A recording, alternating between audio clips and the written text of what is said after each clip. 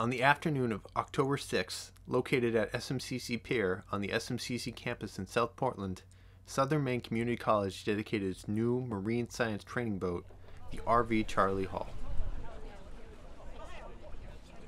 This new vessel replaces the marine science program's previous boat, the Seawolf, and features a whole host of exciting new features and improved capabilities. Also, because it's a working boat, it has a winch on it, it's got a davit on it for pulling things in, and you use it for tuna fishing, so you'd use it to pull the tuna in. It's got a block and tackle, it's got a much bigger range, it's got two 60-gallon tanks, you fill it up with diesel, it's quite an efficient boat. But the attendees did not gather just to admire the school's new equipment, but to pay homage to the boat's namesake, Charlie Hall.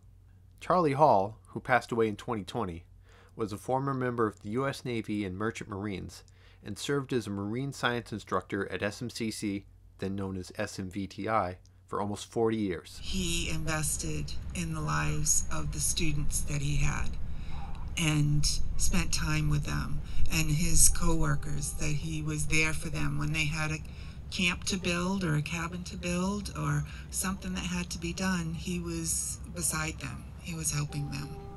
SMCC's acquisition of the RV Charlie Hall will ensure that Charlie Hall's influence and legacy will be felt by marine science students for years to come.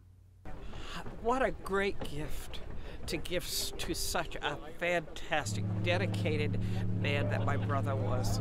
And for them to honor him in such a way as this, I just couldn't.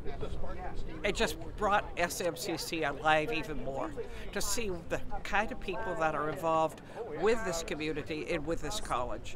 Absolutely, to do this for anybody is an honor.